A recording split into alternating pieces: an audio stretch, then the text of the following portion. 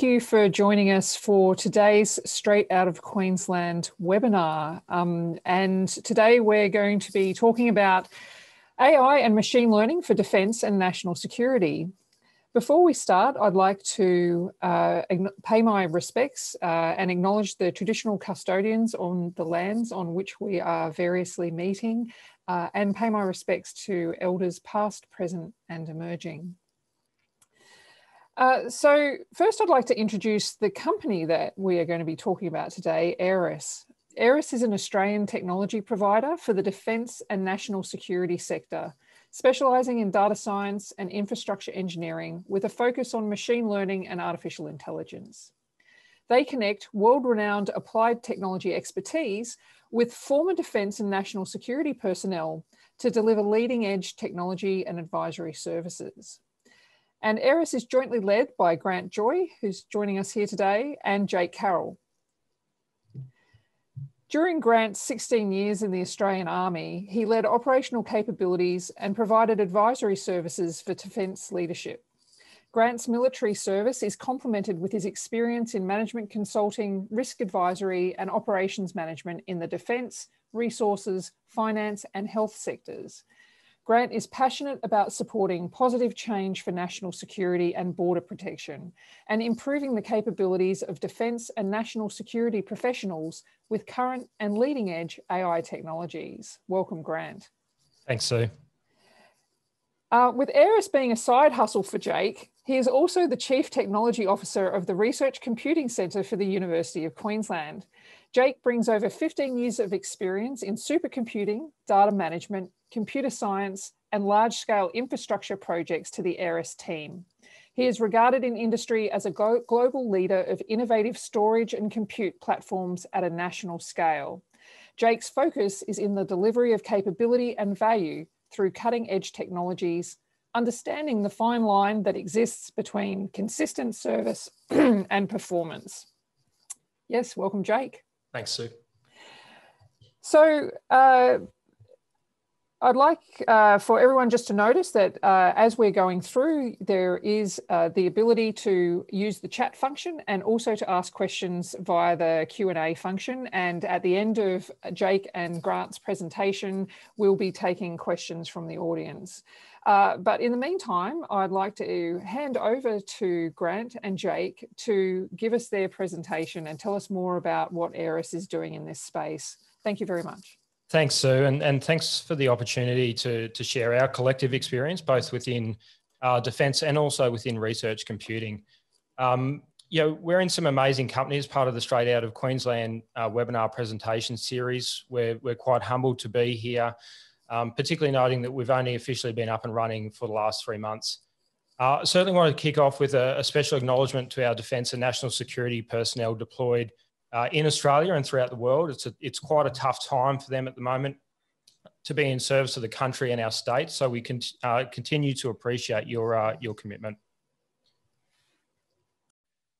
I'd like to start off with a little story about how a soldier and a computer scientist walked into a bar. I met this chap over here in the fog of war that some might recognise as a business economics class at the University of Queensland's School of Business.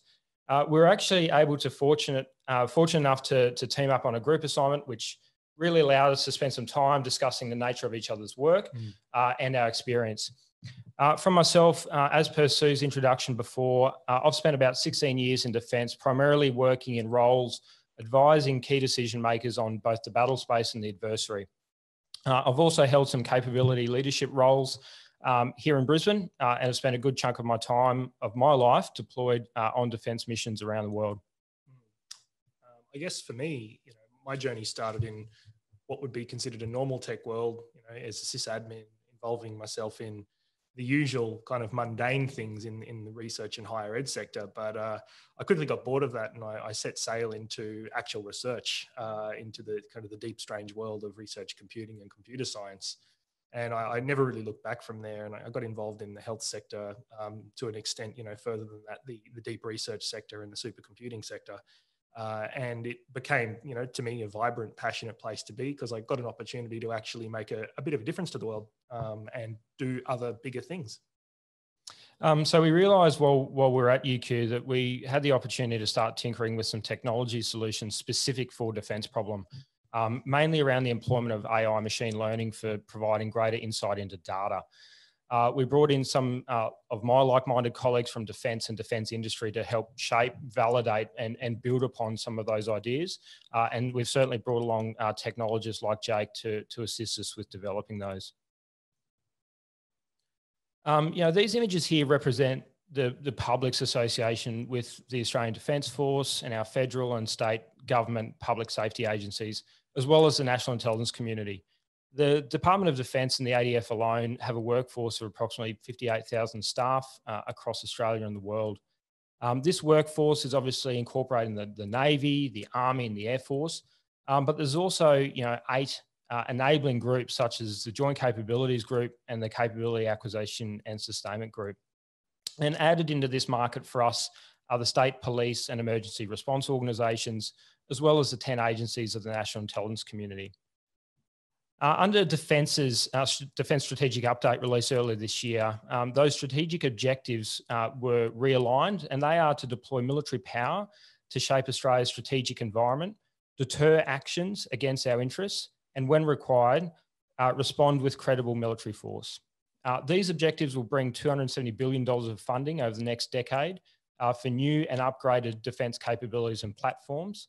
And the Force Structure Plan outlines that funding will be set aside to ensure defence remains competitive in future emerging technologies such as artificial intelligence. This investment really offers the opportunity for defence to work with industry partners to strengthen the Australian industrial base to advance these technological areas. Importantly for defence and national security, it really is an industry almost like every other, and that particularly they have a really strong and enabled back end that enables warfighters to do what they are best at. They have planning capabilities, operations, logistics, communications, HR, intelligence, maintenance, policy, the whole lot. And it's common to look at the warfighting function of the ADF where AI and machine learning can provide the greatest value. However, it's that non-warfighting functional areas that industry agnostic AI and machine learning can be developed, tested, evaluated, and implemented with reduced risk and with the added advantage of cross-industry experience, people like Jake and other people within our team. It's really important from us and from our perspective to maintain and support sovereign industry, and companies like Airus have been established to support the Australian government's goal for a strategic sovereign defence industry with the capability, resilience to help meet Australia's needs to the greatest extent possible within our own borders. And that's a quote directly from Minister Pyne from a couple of years ago. We have the strong motivation to ensure that IP stays here in Australia for the benefit of all Australians, and we want to be able to contribute to Australia's sovereign defence industry by delivering Australian-owned and Australian-made technology. So where to start? The leaders at the United States Joint AI Centre, the Jake, not that Jake, the other Jake, believe that AI will eventually impact every warfighting domain and every future US DoD mission, and we couldn't agree any more with that. So we looked at how we could analyse the breadth of the opportunity within defence and NatSec. And after having examined the various ways that Australia and its partners break down military capability, we decided to look at the problem through the lens of the centuries-old Common SAF system, which you can see in the centre of the slide there outlined in red. Drawing on our experience, we drew out dozens of low-hanging fruit problems that defence and NatSec personnel face every day in each one of those 9 categories there. And then with the support of Jake and our engineering staff, we align those problems with current AI and ML technologies that could feasibly be integrated into existing systems. That approach of starting with low-hanging fruit certainly does reduce risk and will hopefully allow technology to be deployed quicker to the warfighter where it's needed the most.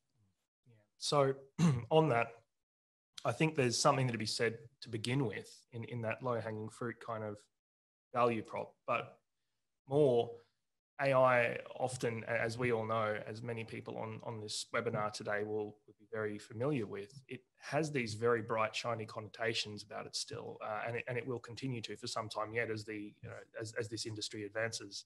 What we're seeing at the moment, which I'll get into a little bit later, is kind of peak AI. I call it the year of NLP, but we'll get into it a little bit later. I think at this stage, applying AI and ML in the national security space can actually be easier and more fluid than the grandiose projects which people have proposed. So, broadly, we're enabling other technologies in effect as a knock-on.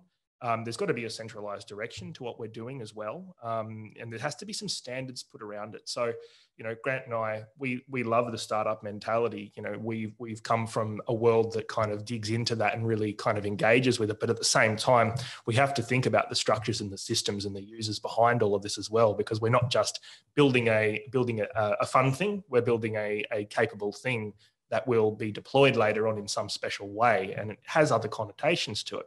So, there's a strong requirement for, I guess, foundational development, data management, infrastructure engineering.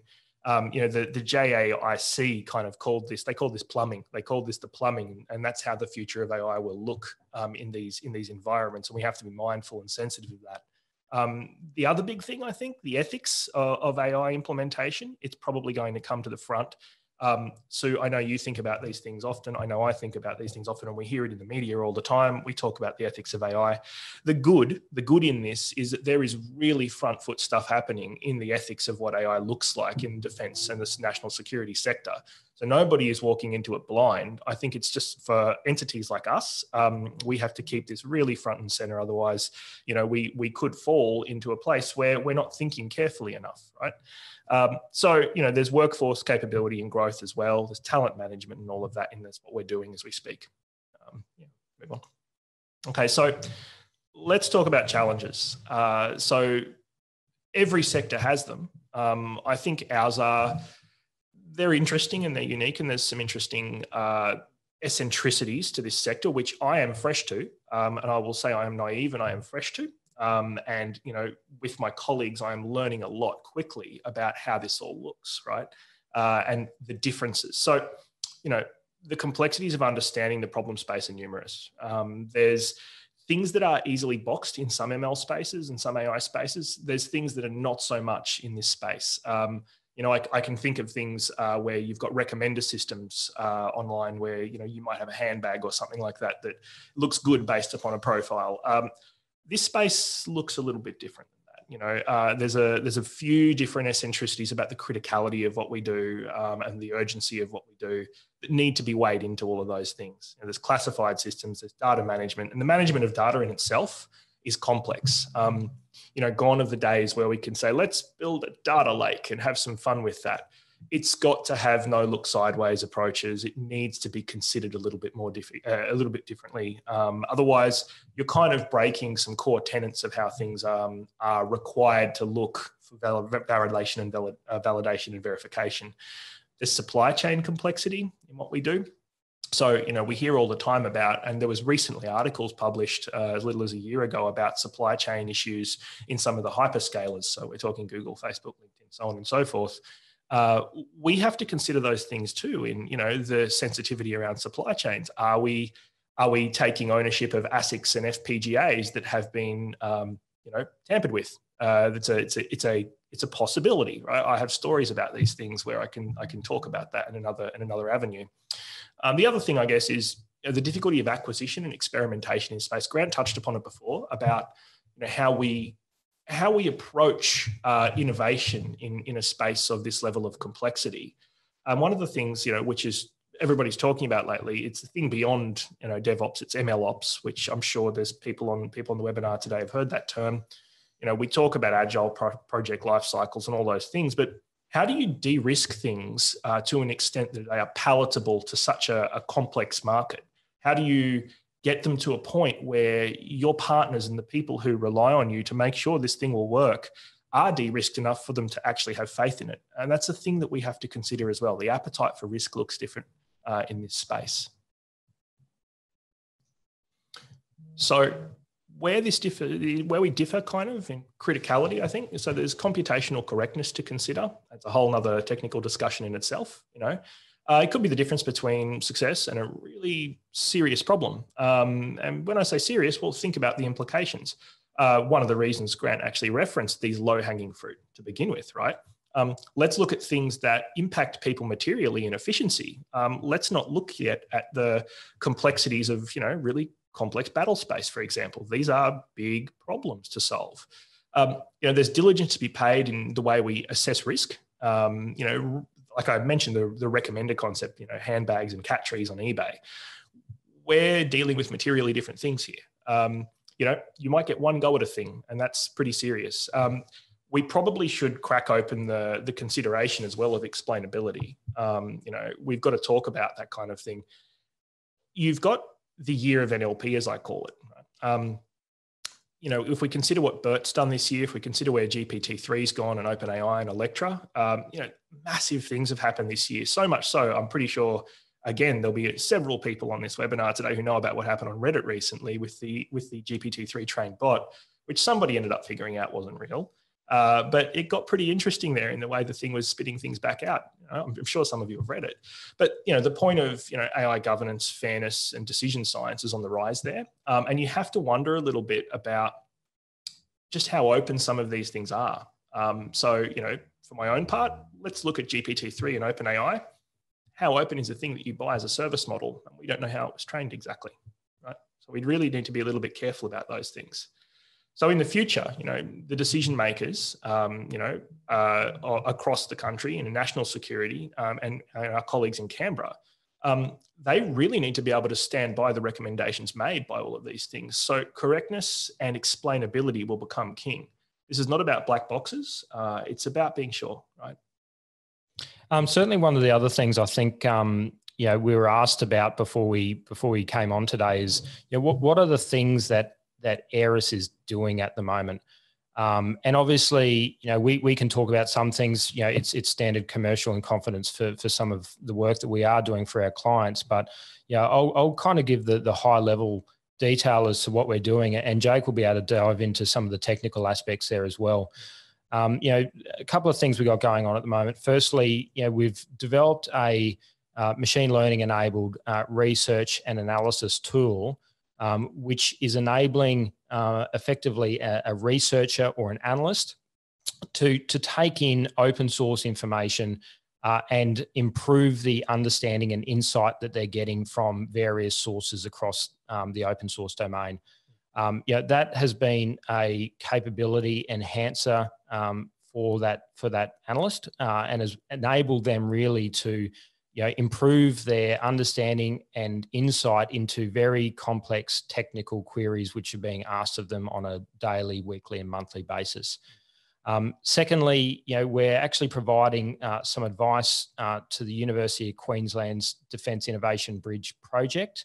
You know, an amazing project being led by Cameron Turner, the entrepreneur in residence out at UQ Business School. And they're looking at, you know, that problem solution fit and problem market fit with regards to defence and, you know, high-end tech in general, but specifically around machine learning and AI. And the student researchers out there have done some amazing work to really dive into, you know, what some of those low-hanging fruit problems are within defence, and then using, you know, a range of industry partners such as us to confirm and validate the feasibility of some of those applications. And then thirdly, you know, one of the interesting activities we did earlier this year was around enabling open source information with regards to financial transactions and looking at, you know, common patterns of interest on the internet to hopefully identify, you know, when the next bad event will actually occur. And I'll probably let Jake explain a little bit more about that one. Yeah, sure. So, you know, there's a lot of interesting bad out there in you know, financial fraud, amongst other things. You know, cryptocurrency comes to mind. I guess we spent a little bit of time really picking apart, you know, the simplistic ways that one can actually do good open source intelligence in this space. And one of the things that I think Grant and I have resonated on over the course of, the last year or so, only the last couple of months is, really coming online, is look at the simple things first. We started looking at these fragments of what we're finding out there online using some, what we consider rudimentary techniques, but what our clients and colleagues are looking at going, wow, you guys managed to aggregate that stuff and make sense and make inference of these things by using some pretty sensible techniques to actually trap and trace and make inference. And we talk about inference a lot in this space. And that proved incredibly powerful and incredibly efficient. So we can gain insight and actionable intelligence relatively easily by using some basic tools. And it says to me that the age of ML and AI have really come to hand in that, if we can put these things together in a relatively simple way in a short amount of time, the world is all of our oyster at the moment. And that's the positive in this. We can do good and we can do it quickly. Probably, before we do, take on some questions, some closing points from us, noting that we have actually shot through it pretty quickly this morning. But, defence and national security are just like every other customer, but they do have their own nuances there. And particularly when it comes to understanding, complex and varied organisational structures, cultural norms, jargon. We have a node TLA, 3-letter acronym rule in this office because I am just as guilty as the chap in the maroon shirt next to me when it comes to using industry jargon. Yep. But, there are a range of providers out there, not just us, that have, a range of experience into defence and national security. And you only have to look to the United States in particular in terms of how they are managing the link between government in general and industry and some of the connectors of the fabric there that are helping bring those together, whether that's from a capital perspective, a connection and research perspective, or the deployment of technology itself. There's some amazing organizations in the US doing some great work. And on that, I would say I'm refreshed and amazed a little bit and happy to see just how fluid some of those interactions actually are, right? So as a person that's come in from the outside of this space to understand it and learn about it and see what I thought was a really locked down, closed world where people didn't talk to each other freely, and to see the way people are interacting in the research space and the corporate space over there and the way they're linking these things together with a few really capable people driving that, it was really nice to see. It's not what I expected, right? So it's refreshing. But certainly, those barriers to entry exist in the US as well as here in Australia. Sure. And we're certainly doing our best to scramble across some of those barriers and to also help the ecosystem connect in the right places in defence as well. And a really good example of that, we don't do robotics. We're not involved in the robotics side. But certainly there's a range of AI ML techniques that some of the robotics partners that we're working with, they need.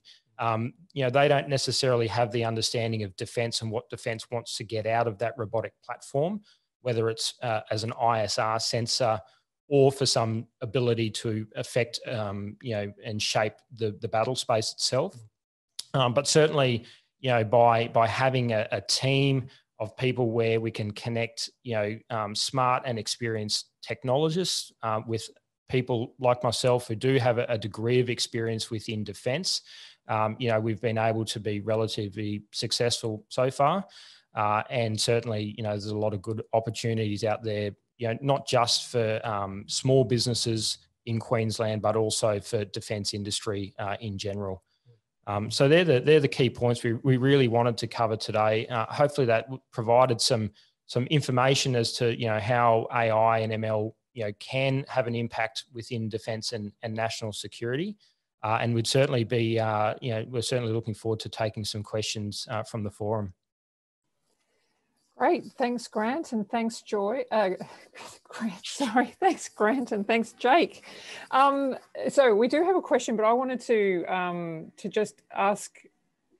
You've painted a picture that defence is actually very similar to other sectors, but with a degree of scale and complexity that is not necessarily found in exactly the same in other sectors. But You know, you also mentioned that with some of the technologies and some of the work that you're doing for other people, they seem really advanced. But really, in defence, is this a sector that we can learn from, in as much as defence has to be good at taking on new technologies and has to be good at being able to communicate that information and having those technologies deployed, wholesale across the whole sector? What is it that, other sectors could learn from defence in terms of, once a decision has been made to take up these technologies, how you can deploy them? Certainly from my side, the assurance piece that defence does with ICT in general, ensures that our networks remain safe and secure. And when our warfighters are doing their job in Australia or overseas, and when our support and enabling staff are doing their job, we don't really have much opportunity for systems to go down in general. And so certainly, things that I know that defence will be working on is that plumbing that Jake mentioned before.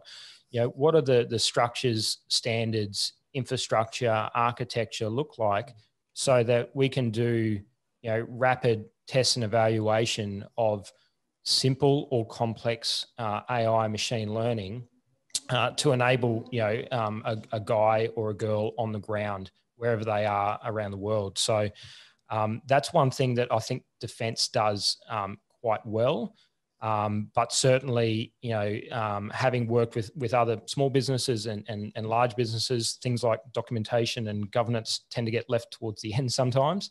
That's where I think there's some opportunity for shared knowledge across the board. Yeah, and to touch upon something you said, so you talked about the creation of a platform or a product and then distributing it widely and getting it out there at scale. So, buzzword at the moment, doing things at scale. I think there's room, and looking at it from the opposite direction entirely, there is a lot of room to move in the CI/CD approaches. So we talk about continuous integration, continuous development.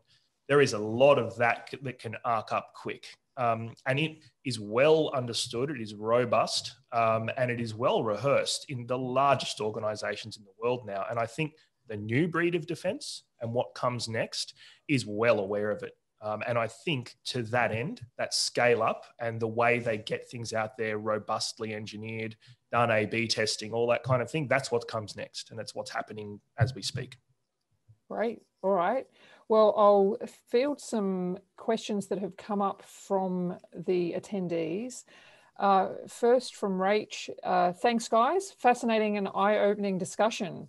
What are your thoughts when it comes to legalities of AI and ML use? How do you envisage this being managed into the future, particularly in the defence space, not just domestically, but internationally? So like Jake mentioned before about the ethics and assurance, the legal application of machine learning and AI is certainly one of those things that's being examined and will continue to be examined as part of the plumbing that is going on. Defence don't typically take these things lightly. There are strong legal teams that look into things like rules of engagement and orders for opening fire and various legal matters like that. And certainly, the role of AI and machine learning will simply increase the decision cycle and the speed of that decision cycle. My personal opinion is that defence will want to keep a human in the loop for the foreseeable future. I can't see a time, to be honest, where an autonomous system that can deliver a specific fire effect on the ground can operate completely by itself. I think there will always have to be a human in the loop. But certainly, that legal approach and that legal study will continue to occur just as it has done so over the last 10 to 15 years with regards to remotely piloted autonomous systems and aerial systems such as Predator and Reaper. And let's be completely frank how current that question is. And thank you for that question, Rach, because it's incredibly current given recent events. Like, let's just consider for a second what IBM and Google have recently done in terms of machine vision on face detection, right? We all watched a mighty leap back from the edge, okay? We all saw a pause for concern and a pause for caution, which I think was healthy. And I think it was good governance on the leadership in IBM's behalf, amongst others. They weren't the only company that did it, but everybody just took a step back and a breather and went, we really need to consider the bigger picture impact legally, ethically, and morally of all of this. And I don't think it's a bad thing. You know, killer robots, no, we're not there, but we could be. And it's probably a term that maybe makes Sue twitch. But you know, I think we're all, you know, the people in the know and the people who are, you know, at the top of these structures are paying attention. And I think we are being cautious. And there are some questions coming in, but I'm going to sneak another one in because it relates to Rachel's question there. And I don't know whether you're aware, but DARPA has had hosted a, I'm just trying to remember what it's called, Alpha Dogfight, yep, where it pitted an AI-controlled virtual F-16 against a human F-16 pilot and the AI-150. So in terms of human in the, what does this mean for human in the loop? And, you know, is it actually responsible for us to be putting humans in the loop when AI can have that sort of track record of success? I know that that the topic and that event have certainly been discussed on various forums internally within Defence, and then on Twitter and everywhere else. I know that there's actually been some people who have had stakes involved with who would win, the human pilot or the AI pilot. You know, one of the things that Defence trialled earlier this year, late last year, is optionally crewed vehicles. And so optionally crewed vehicles means that, you know, there is a human at the con, you know, when it is best to have the human there. But in instances where there is danger or risk, you know, the system can continue forward. And that optionally crewed vehicle was a M113 armoured personnel carrier. And certainly, you know, you just have to look at the news to see what Boeing are doing with the Loyal Wingman program in terms of, you know, what do some of these capabilities look like and how will they be employed? You know, I think that in terms of, you know, when the opportunity turns to a position of risk where there is the likelihood that a pilot may not come back from that mission, then, you know, Defence will, you know, apply their standard risk methodology to it. And if one of those mitigating factors is using a autonomous or a optionally crewed vehicle or even remotely piloted vehicle, that is simply just another tool in the toolkit available to Defence decision makers. Okay, we have a question here around security clearances, and it's from Edward. He says, you noted the challenges of J1 personnel security clearances. Do you expect AI to be deployed in the new security clearances ICT system as part of AGSFA's ICT 2270, and how so, and are you involved? I can certainly say we're not involved, but you know, the security clearances and the Australian Government Security Vetting Agency, AGSFA, are going through a digital transformation at the moment. I'm not overly aware of the specifics with it. You know, there's a number of steps involved with getting a government security clearance. You know, there's a whole lot of opportunity I would see there with regards to automation, machine learning, and effectively improving the speed and accuracy. Validation as well. And validation side. And certainly, you know, if AGSFA or other agencies were looking at you know, utilising that technology, I would suggest that they'd be on the money.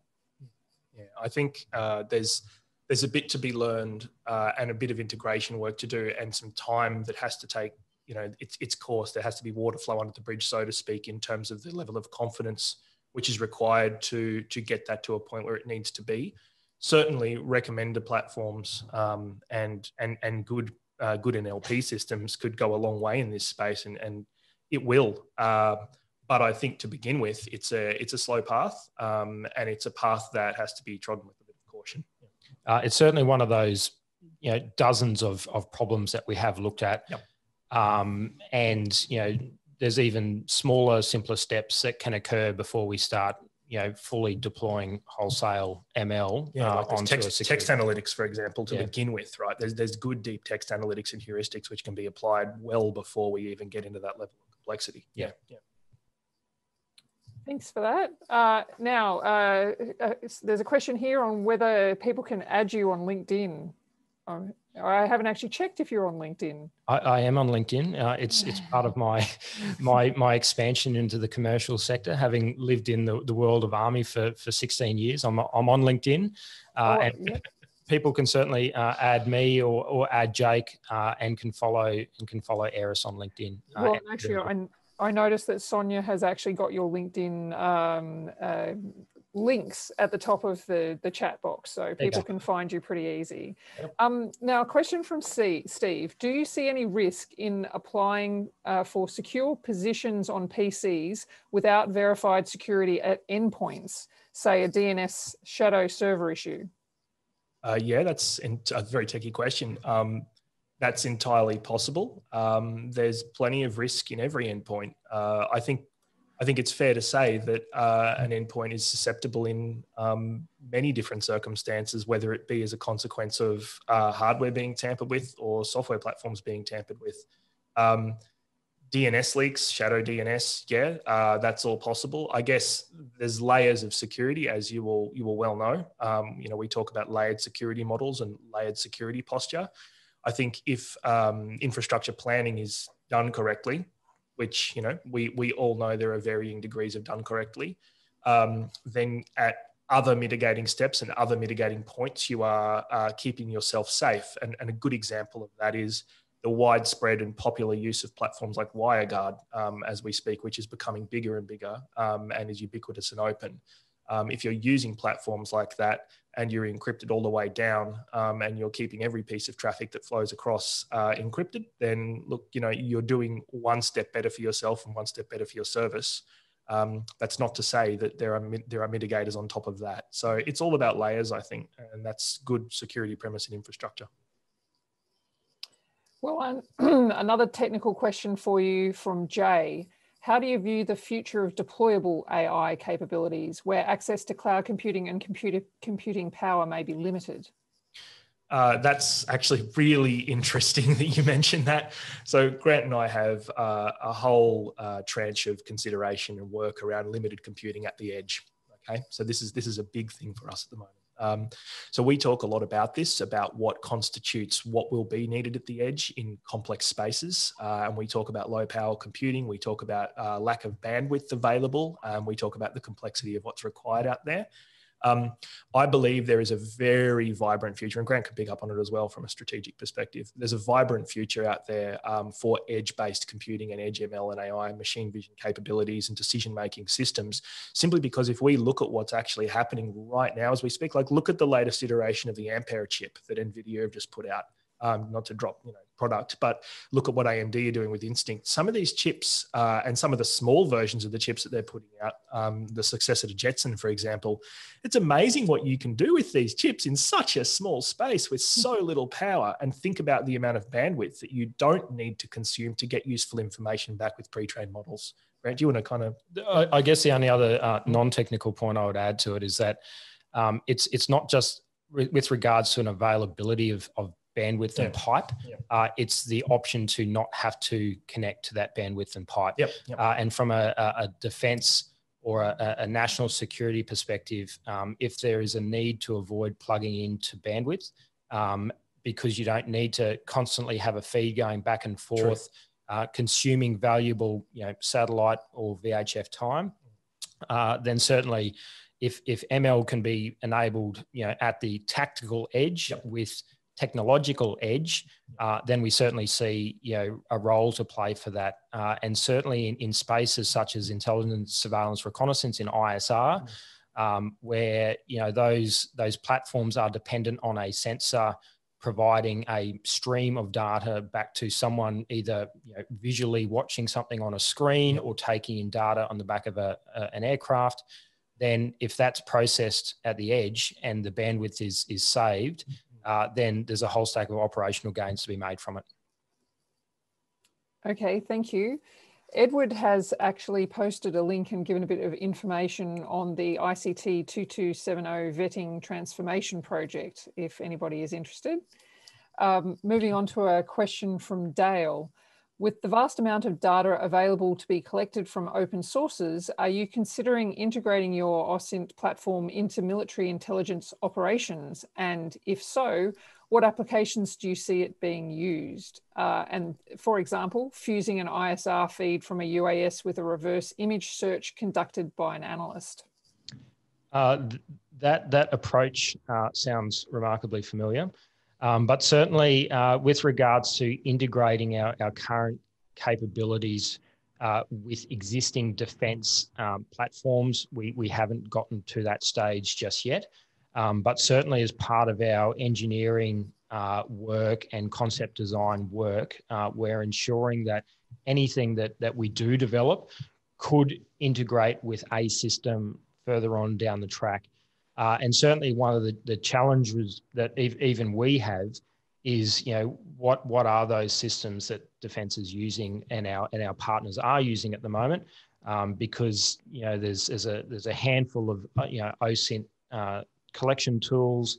There's a handful of analytical tools being used on various defence ICT networks.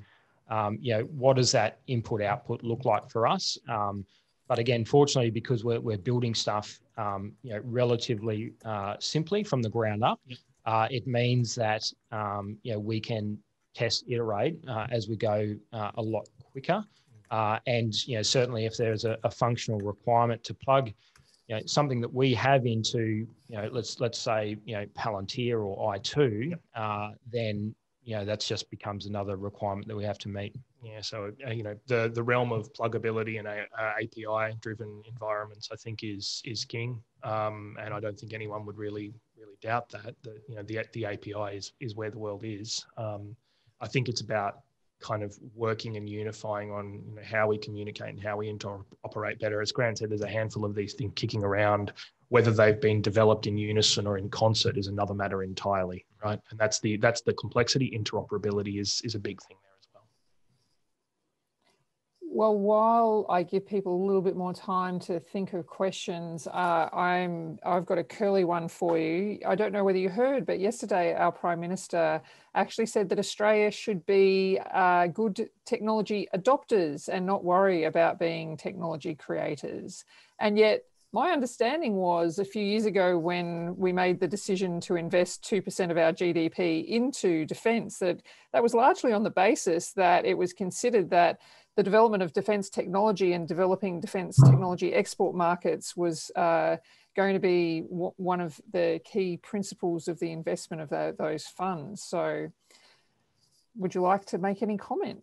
I haven't read the Prime Minister's statement from yesterday. I'll be sure to ask him when I'm in Canberra next week. But certainly, defence and government in general, has a good, strong history of engaging with multinational partners to provide defence capability.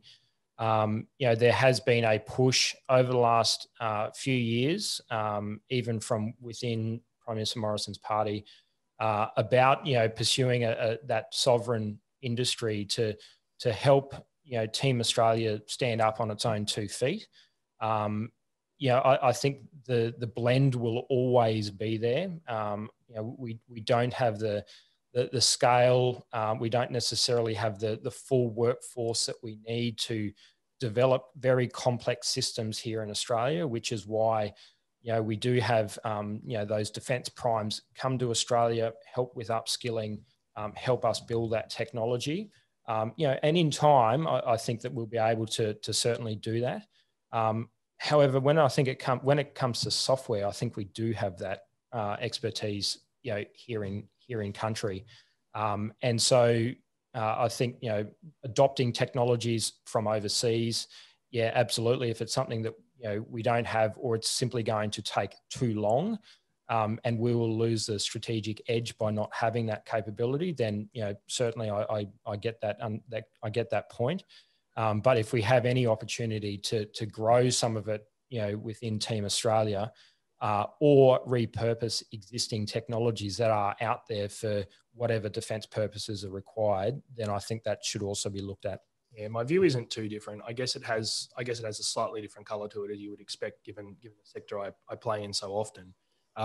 I think there is a very vibrant opportunity in our country to do some of the world's best, if not the best things with what we've got and the capability we have. And I hold a great deal of optimism and positivity for the things that my kids might do in terms of STEM. And yes, it's the world I grew up in. And yes, it's what I've been saturated in my whole life, since I was a little kid. But I really do believe that we have the best possible shot at it, and it will thrive either way. That is my take. Thanks for that. Now, moving straight into another hot question from Jay. Who owns the decisions made by an AI system from a legal standpoint? Is there a risk that decision ownership becomes blurred? How would that impact decisions made in fluid environments such as combat? And do you see algorithm makers having to vet their systems? I certainly, with regard to the last point there, then yes, vetting, assurance, and explainability of any AI on any defence system will be critical, and will, I'm sure, be a functional performance requirement down the track. With regards to who owns the decision, at the moment, a commander on the ground, he or she owns that decision. They will take advice from people, they will take advice from data, and they will take advice from any means possible. Yet, part of those cultural norms I spoke about earlier means that, a commander owns that decision. Unless we're talking necessarily about not having that human in the loop, then, that person on the ground, the key decision maker, whether it's at a tactical level, a rifle section commander, through to the strategic level, that person will still have the responsibility for making that decision and being accountable for that decision. AI and machine learning will simply be, I think, for the foreseeable future, simply a aid to that decision maker. So on that, and to kind of to put the academic color on top of that, I think there's what is evolving, and it was touched upon a little bit in what I talked about earlier in the slides. We're going beyond simply data science, and we're moving towards decision and deliberation science. And this is something where the robotics space, which Sue is an expert in, could talk about deliberation and the autonomous nature of how things make decisions. But decision science is coming to the front edge, right? So this whole subset of how decisions get made, the ways in which decisions get biased, the ways in which they actually deliberate things, and how those deliberation matters actually come to pass is actually being very heavily scrutinized at the moment in a lot of really deep research. And I think that will feed into ultimately how a person makes a decision and the recommendations they are given on the ground when something is critical. It's a pretty robust and mature question, actually. Thank you. It's really interesting. Okay, moving on to another question. You started off your presentation, I guess, outlining how you both met. And of course, that's also how I met both of you through the UQA MBA program. And, it's interesting that you ended up working on a joint project together. And clearly your experiences of joint projects was more successful than mine during my MBA, although no, that's not true. I actually still have some good friends who I worked on projects with, but perhaps also some people that I never want to see again. So I guess this is leading into a question around your collaboration process, because you do have a team that comes from very different technical and non-technical backgrounds. So how do you manage that? Or do you think you were just fortunate in who you got paired with in that MBA project? I'll go first here and then Grant could go. We met in some pretty unusual, uncertain circumstances. We had, no names will be mentioned, we had a very unusual lecturer, and he was eccentric, to say the least. Grant and I kind of found commonality in understanding and trying to get our head around the eccentricities of that specific lecturer. And trust me, he was wild. There was 6 cans of Red Bull before lunch. So he was an unusual fellow, and some of the things that he talked about kind of got us talking. But in terms of collaboration, I think what makes what we're doing here a little bit different and possibly a little bit special, and something that I'm really enjoying, is we do have vastly different initial views of how things operate in the world. We both understand business, but we both see this, we have this vastly different view of where we've come from and where we have to go. There's common goals and there's a lot of commonality in the way we see things. But I think what's happened over time is, and this thing that happens when you go through the MBA and the process of leadership, you actually get to learn a little bit about each other, and you can pick people, you can spot people at a distance. You can go, I know the kind of person that probably is, and I know the kind of things that I want to do with life, and I know the kind of person I want to operate with. And I think Grant and I were fortunate in it. We found that really, really easily through shared experiences. One observation I'll make is that people who come out of the research sector have a very similar motivation to those who come out of defence and national security.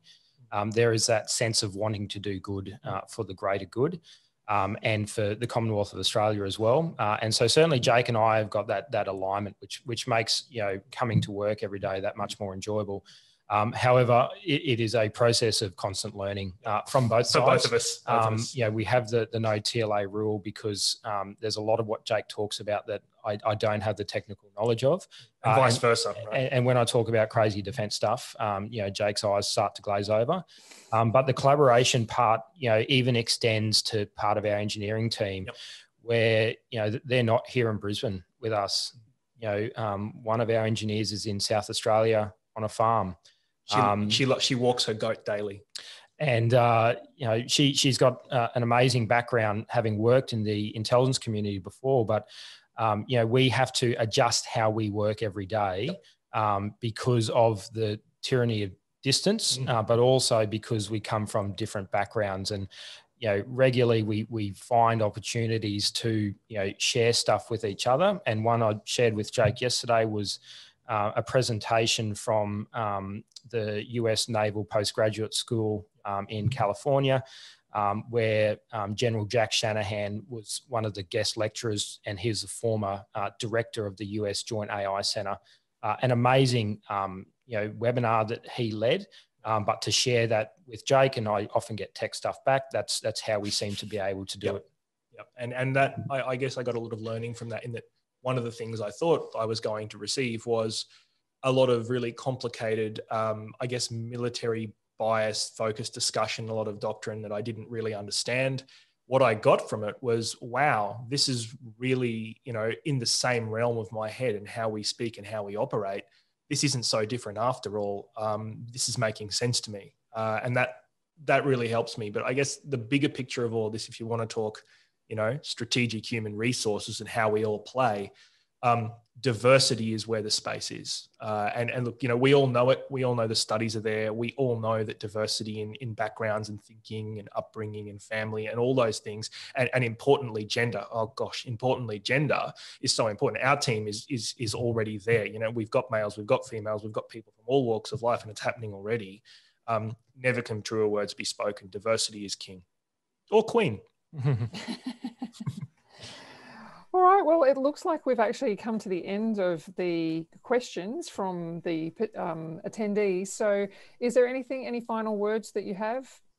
No, I mean, we're again, just to echo my point from the start, we're very proud to be part of this series for straight out of Queensland. And we've been keeping tabs on, the AI community for, quite a few years, as far back as when Jake, collaborated with a few other people way back when it kind of kicked off. But, we're always open to chatting with other technology businesses in Queensland about their aspirations with defence as well. And we are genuine to see, defence industry, particularly with regards to AI and machine learning, grow within Queensland. And so certainly, we welcome anyone, dropping into our office at Red Hill or reaching out to us via LinkedIn just to open that conversation with us. But thanks to you, Sue, for hosting today's webinar. It's been an absolute pleasure for us to join you. Thank you. Yeah, well, no, thank you, Grant, and thank you, Jake, and thank you, Airus, for joining us on Straight Out of Queensland.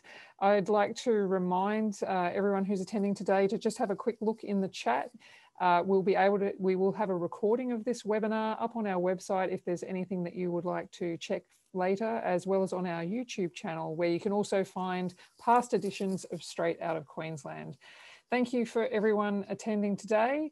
And we'll close it there and look forward to speaking to another great Queensland company in the future. Thank you. Thank you.